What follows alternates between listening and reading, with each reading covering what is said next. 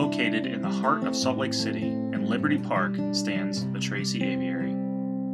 Within the aviary, they take care of birds such as the bald eagle, the golden eagle, and the southern ground hornbill. There are many birds born each year in the aviary.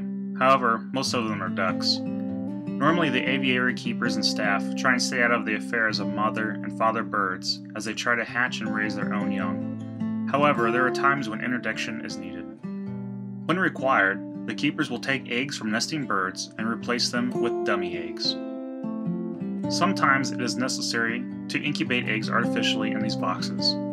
These artificial incubators regulate to a temperature that the mother or father bird would keep their eggs at. Once the time for hatching is near, the eggs are put back out into the nest. The little chicks break free of their shells and are raised by their parents. But sometimes the birds are hatched unhealthy and require some special attention from the keepers. This baby bird is Red, a baby flamingo. Red is not doing well and needs assistance from the keepers in eating and staying warm.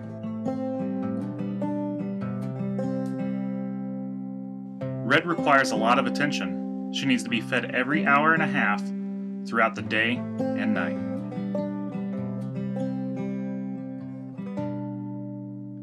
However, with Red, no matter how much the keepers helped, she was not strong enough to make it.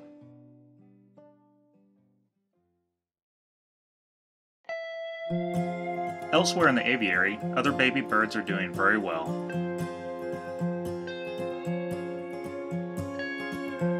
One such bird is Baby, a southern ground hornbill chick. At almost 2 months old, she is almost grown enough to leave her nesting barrel.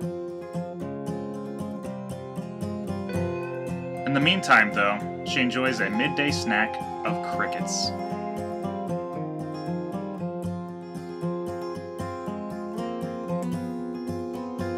Another chick not too old is Snack Pack. He's a young king vulture who likes to stare at people. Eventually, Snack Pack will grow to be a beautiful king vulture, colored in orange, just like his parents.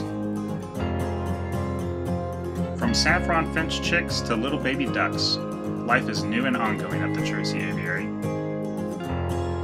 Hopefully next year will be just as fruitful, and we see even more little flamingos hatch. All the birds have a fighting chance as we look forward to seeing them grow into the gorgeous birds they were meant to be.